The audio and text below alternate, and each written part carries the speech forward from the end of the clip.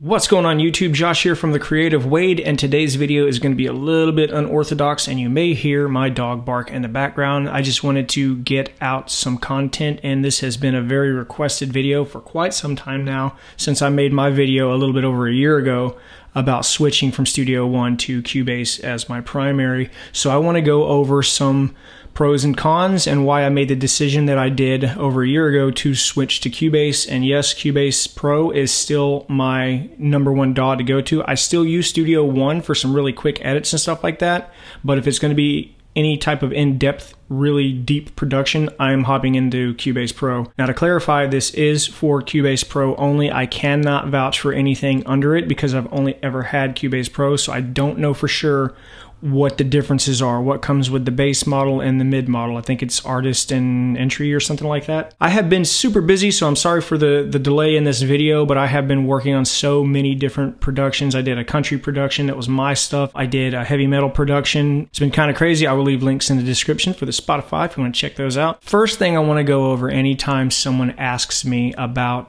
Cubase or Studio One, I usually recommend Studio One for people to get started because it's $20 a month. It's 20 or 25. So if you're looking to get into production really fast, just hop into Studio One. It's $20 a month. The perpetual license is way cheaper. It doesn't come with as much stuff by far as Cubase Pro, but to be honest with you, if you're just getting started, you're not going to miss any of that stuff because you don't really know anyway.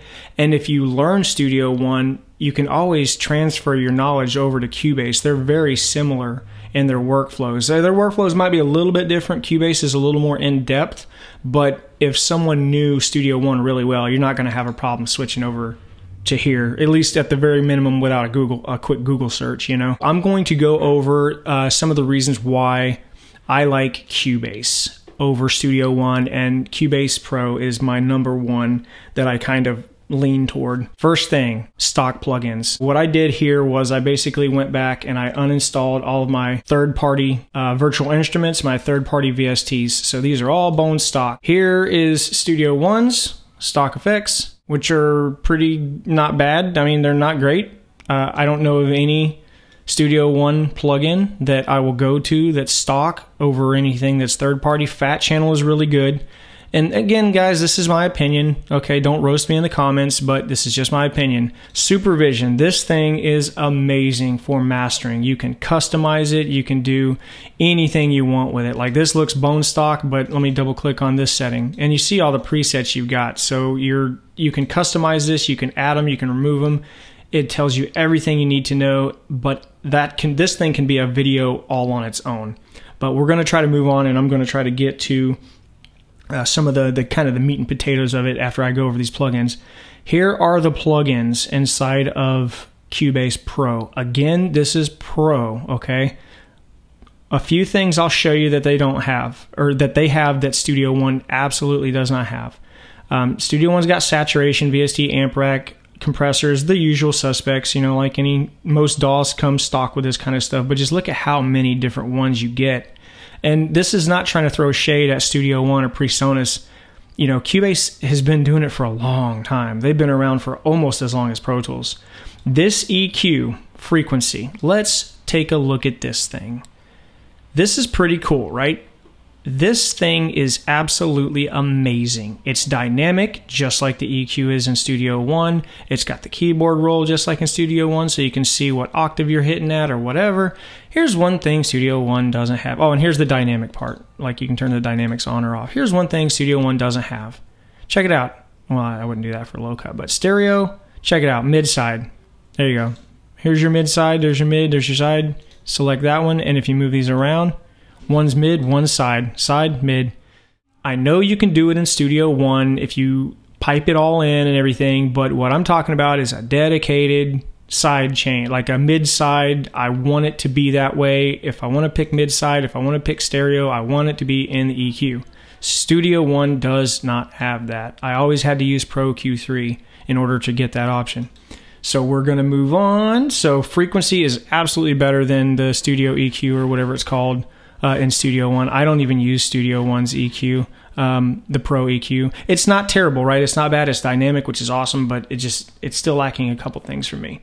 But it basically, guys and girls, this I can hop into Cubase Pro from beginning to end, mix, master, do a full production, and I don't feel like I need to reach for a third-party plugin. Mind you, I have the third-party plugins that I prefer to use, but in a pinch, I could use these, and I would be happy with the result.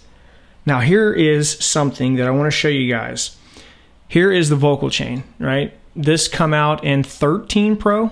So, yeah, 13 Pro. Yeah, I come out in 13 Pro. I had this last year.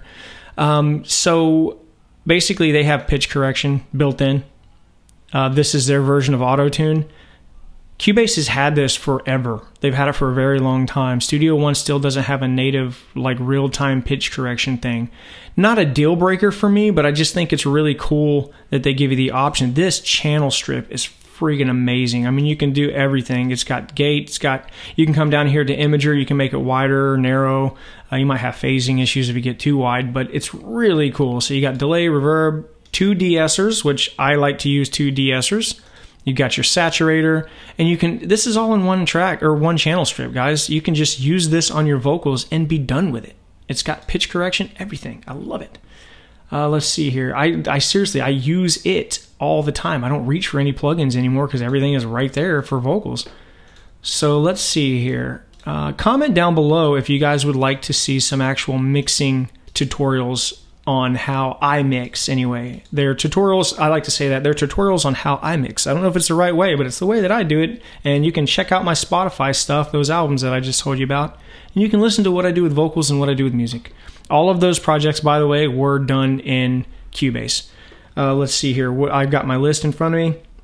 So track setup. Track setup is very similar. You just right click, and it looks like there are a lot more here, but there's really not much more because they have their setup. Like if I right click, oh, look at this short little list. Yeah, well, they put their list here also. So a lot of these are still over here in Cubase. I could go into the arranger track. The arranger track is way different than it is in Studio One. It's so much more powerful than the arranger track over here, or what is it called? The pads or whatever, the notepads or sketch pad or whatever it's called in Studio One. I don't even use it because it's very clunky to me, in my opinion. So I'm trying to move along kind of quick just to go over the main things. So the main things that I like about Cubase and the reason that I stuck with Cubase Pro. So chord pads. Here is something that Studio One does not have, and I wish they had it. Let me actually go ahead and expand this. Here are chord pads, right? I don't know music theory. This helps me out a great deal. So let me actually add an instrument track really quick, and we'll just call it whatever. So here are my chord pads, right? All right, F, okay, so I can go to circle of fifths or I can go to list, and it'll give me most likely to least likely, right? Obviously by the green down to the red. So, okay, I want this one, all right, so click and drag it, and there it is. And this will work with the chord track also. Studio One has a chord track, it's super awesome, but Cubase Pro's chord track is like on another level. There are so many features. Again, that's something on its own. I'm just trying to give you guys the reasons why I like Cubase Pro and not so much of an in-depth tutorial. If you want any tutorials like that, drop a comment down below. I would be happy to make a video based on each one of these things because they seriously could take a whole video up just to go over all the features that they have. Okay guys, so I clicked and I drug an instrumental from one of my country songs that I just released, and here I want to show you a little bit about Very Audio, and it's a monophonic pitch correction tool. So keep that in mind, it's not melodic, all right? So whenever I click here, you can see this little drop down for Very Audio, and whenever I click this, it's going to analyze everything, and there are my notes. This is so powerful. I use it all the time. Now, I do have Melodyne Studio, so I use that more so, but this is very similar to the version of Melodyne, I think, what is it, Artist or Melodyne Essentials. This is very similar to what that is and what PreSonus used to give you. I don't know if they still include it, but this is amazing. Again, this comes with the middle tier of Cubase. I know that for a fact. It doesn't just come with Pro, so you can buy the, I think it's like $350 version, and it comes with this. This is another reason why I really, really like Cubase Pro if you're going to do some serious editing and things like that. I'm shooting from the hip on this, guys, so I'm sorry if it's taking a little longer, but I just wanted to make sure I go over a lot of things with you guys. Again, if you want an in-depth tutorial or review, I can give you one of those. I'm already recording time 15 minutes, 16 minutes, so I'm just trying to get through this as quickly as possible. Here's a marker, right? Let's scroll over here. Let's add another marker. We're going to add another marker. You can change the colors of everything, including the markers. Let's change the description. Up here on the left, by the way, is how you change the marker description. So we'll call this intro, right? Intro. There we go. And then we'll call this one not intro, because I'm original like that. So you can come up here, click, change the color. So there you go. Well, why would that matter? Okay, well, I'll show you why it matters. Look at that line that just popped up. You can have your tracks as small or as large as you want them, and this little line, let me pull back over here, will show up through the whole thing. This is one feature I didn't think I would like, and I absolutely cannot live without it. Every time I hop into Studio One and I've got like 30 or 40 track sessions, I really wish it was in Cubase. I wish the client would have just sent me the stems and I could have put it in this, and that way I can see what I'm doing. Let's hop over really quick the arranger track. So if you right click inside of Cubase, it's going to pull up this little menu. I'm holding down right click, and then you can get your pen, your pencil. So there's one, there's one, there's one, right? So we got A, B, and C. Now I'm going to right click and then click the mouse again. So I can click this up here. We'll call this, actually, you know what? I'll just keep it A, B, and C, right? So this arranger track is off right now. So if I were to start this, I'm going to mute that so you guys don't hear my instrumental. If I were to hit play on this, it's going to play per the usual, right? Normal. Okay, nothing fancy.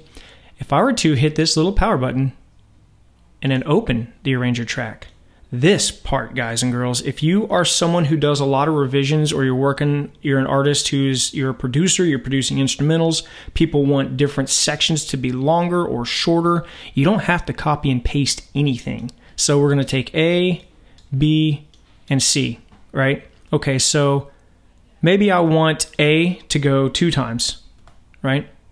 B once, and then C 2 times. But check this out. I want A to go another 1 time. Okay, let's try that. Let's hit play and see what happens.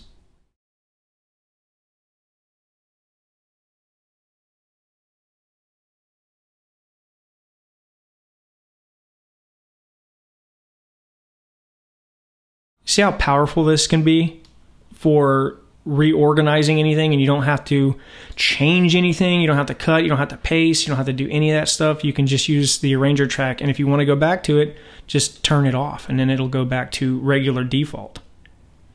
I use this all the time for client revisions. If I'm making an instrumental for somebody, I use it constantly. Hey man, can you make this verse longer? Can you make this chorus shorter? Can you add a bridge? You can add pieces and then clone it over, copy and paste it over, and it'll play that part for you without actually chopping your session up and moving things around. And later down the road, which I'm going to get into now, and this will be the end of this video because I'm already at like 20 minutes of record time. So if we come over here to File, right? Export audio mixdown. You can export the arranger. You can have as many arrangers as you want, right? So, okay, here's that revision, another revision, another revision. I can export them all out without actually changing anything in my session, but just by grabbing these and moving them around. And you're like, well, okay, yeah, but I like this arranger chain, right? Let's open it up. Flatten. If you see how it cut these up, it cut my song up. If there would have been multiple pieces, it would have just committed everything to it. I literally never do that because I don't need to. I have no commitment right here. I can always change this later. But if you wanted to, you can go in and just flatten it. Once you have, hey, your client says, this right here arrangement is awesome, which I don't know why you would think that, but all right, cool. Flatten it and commit it. Or you don't have to. So these are the main reasons why I really like Cubase and I switched over to it. If you guys want a really in-depth thing, please drop a comment down below. You can just do a quick Google search, find something you're interested about. I'd love to help you out. If I went through all of Cubase, we would be here till tomorrow talking about different things that it has. So thank you guys so much for watching this video. I hope it helped you out a little bit. Drop a comment down below. I'd love to know what you think and what video you would like to see next or any questions you may have. I will catch you guys in the next one. God bless.